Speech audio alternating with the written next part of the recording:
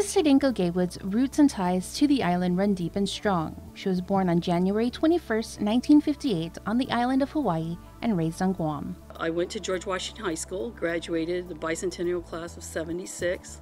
Typhoon Pamela hit us that year, so we didn't have much of a graduation. But we have a very good class of '76. She obtained her Bachelor of Arts degree in Political Science in 1980 at Marquette University in Milwaukee, Wisconsin, on Guam's Professional Technical Scholarship. My cousin Carl Dominguez, he encouraged me to go to Marquette because he had attended there, and he says it's a Catholic Jesuit university, so I applied there. Was accepted at some other schools, but decided I'll go try Marquette.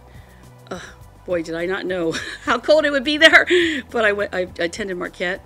And while at Marquette, I thought I wanted to be a medical doctor, actually, before going to college, and had indicated that to my parents. And then I took some science classes and decided that, okay, chemistry and biology, I hate it.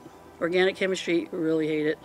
And I took the classes, and then I just decided I had to switch my major out of biology. She says it was a Jesuit priest that was her philosophy professor that encouraged her to try law. So she took Introduction to Pre-Law.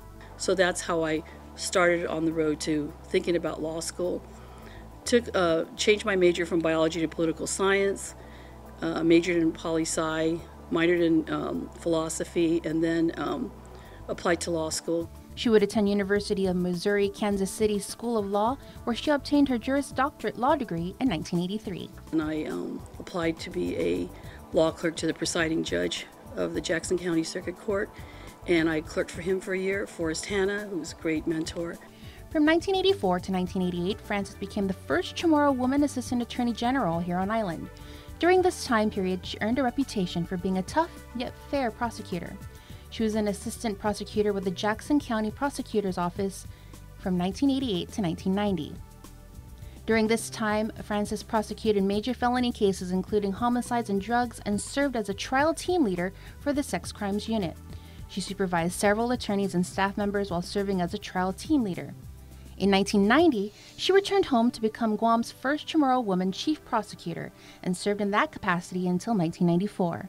In 1994, Frances was appointed to a trial judge position in the Superior Court of Guam by then-Governor Joseph Atta, who recognized her fairness and tireless dedication in seeking justice as Guam's chief prosecuting attorney. The appointment of Frances Tydingco-Gatewood is a source of much pride for our island community because, as a daughter of Guam, she is the first Chamorro woman judge. Then I got into the Supreme Court, and Governor Carl Gutierrez appointed me. And so then I was confirmed by the legislature and became a associate justice for the Guam Supreme Court. So I was the second local Chamorro justice. Vanessa Lujan, a friend of mine who unfortunately passed away, was the first one.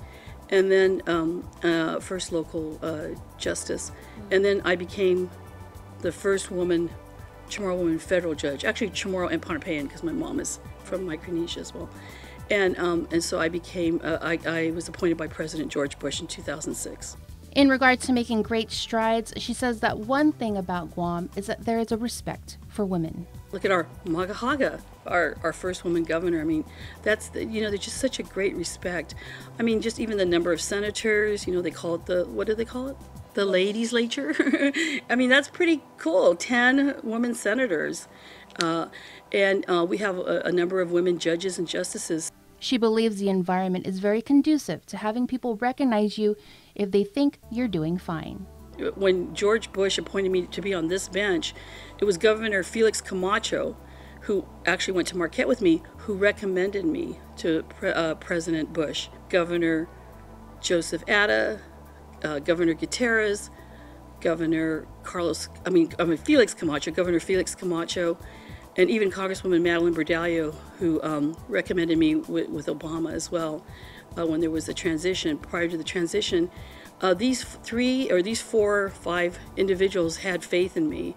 And I think that it's not just me, but they have faith in all the other women judges and jurists who are in our community. And then, of course, the people of Guam had faith in Governor Lilian Guerrero when she became governor of Guam. Right. During her U.S. Senate hearing back in 2006, she referenced a motto that to this very day is important to her. It's from Socrates, and it was a motto that I got when I was at the National Judicial College 26 years ago. And I have a picture of a plaque with that and Lady Justice. And it goes like this: 4 things belong to a judge: to hear courteously, to answer wisely, to consider soberly, and to decide impartially.